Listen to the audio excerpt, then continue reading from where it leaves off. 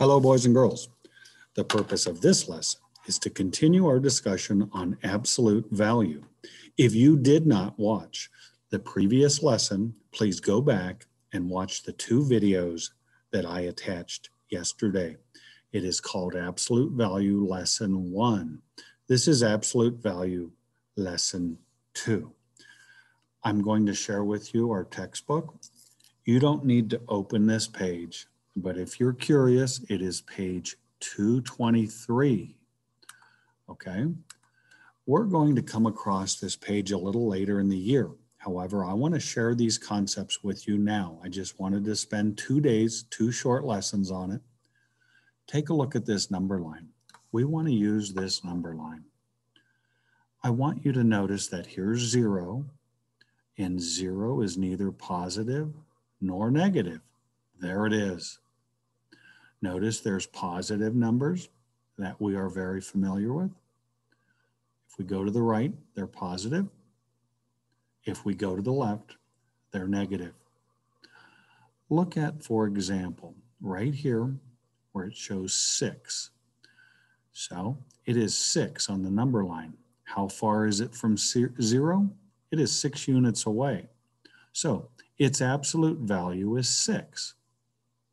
I want you to also look at -6 on the left side.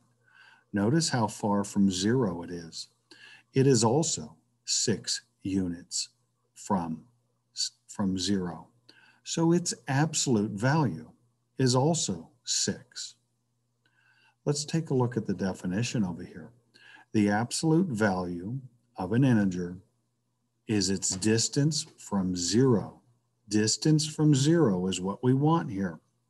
Don't worry so much about integer. We're going to come across that in the next month or so. Absolute value is the distance from 0. Distance is always positive. So here's what we just did on that number line. The absolute value of 6 would be written like this. Look at that new symbol right there. There it is. That is the absolute value symbol.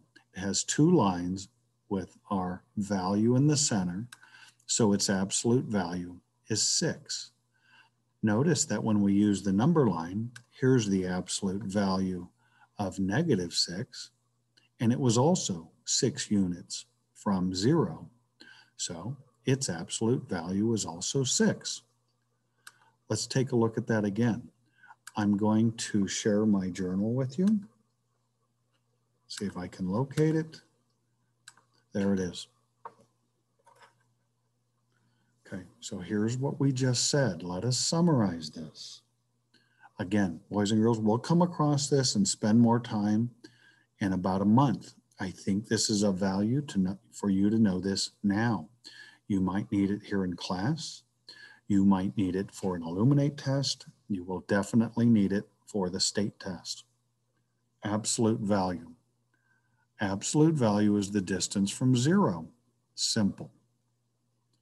Remember that distance is always positive. The symbol for absolute value may appear like this. Look at that. So you have a -6 with these 2 lines on the outside.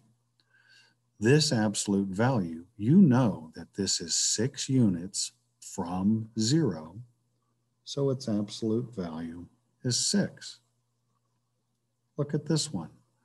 The absolute value of 27.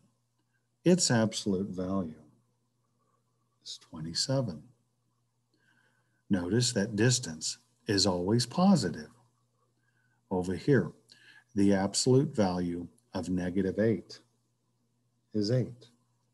So if I were to put these on the number line, let's take the 6. The absolute value of -6. I don't know, is it about right here?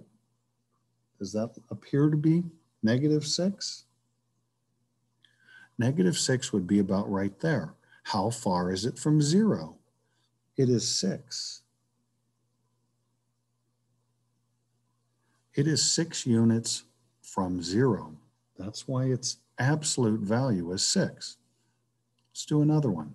If I were to take right here the absolute value of 27, I don't know, what do you think? About right here?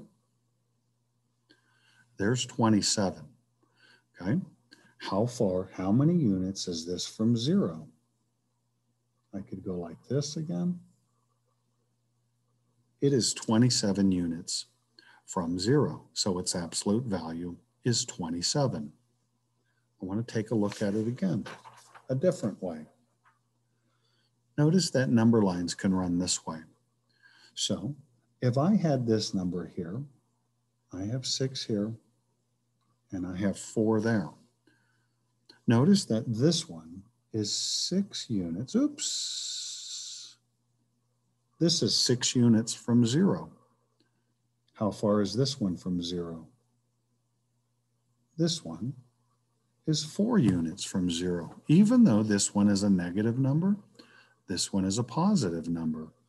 Its total distance apart is 10 units apart. Simple, right? 10 units apart. Let's take a look at another one.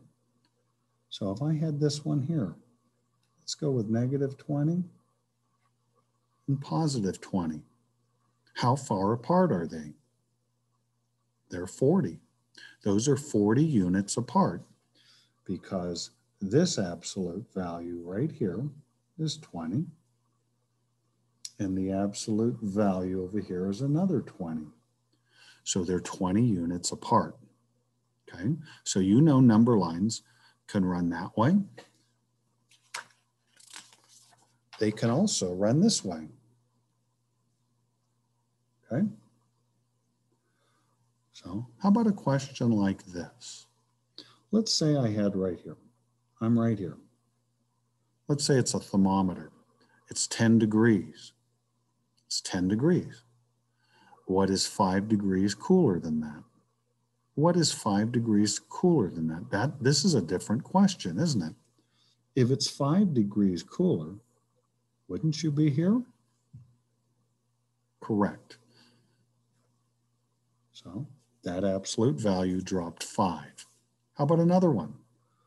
What if it is 0 degrees and it's dropped 15 degrees? Now what temperature is it? That's right. It's right there. How about this one? I need you paying attention. This one's easy too. Let's say in Los Angeles, let's use this number line here. In Los Angeles, it is 80 degrees. 80 degrees in Los Angeles. In Detroit, it's in the winter. In Detroit, it is minus 20. How much warmer is it in Los Angeles compared to Detroit? How much warmer is it here than here? That's right. It is 100 degrees because its absolute value over here, the distance from 0, you would have 80 there, and you'd have another 20 there. So Los Angeles is 100 degrees warmer than Detroit, or Detroit is 100 degrees cooler. Let's do one more. How about, let's use the same number line. I'm going to make this a little messy here. Let's say Alaska. Alaska. How about right here? Alaska is minus 6. Does that look like minus 6? And in Oregon, it is 60.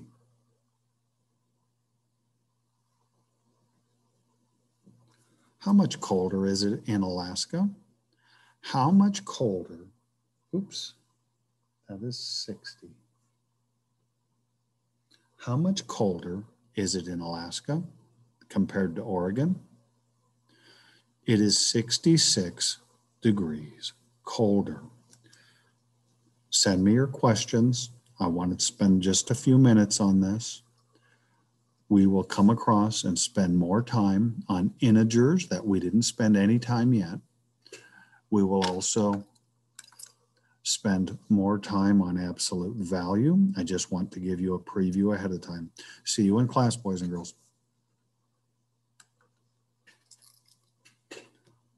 Did it stop? Oh, here we go.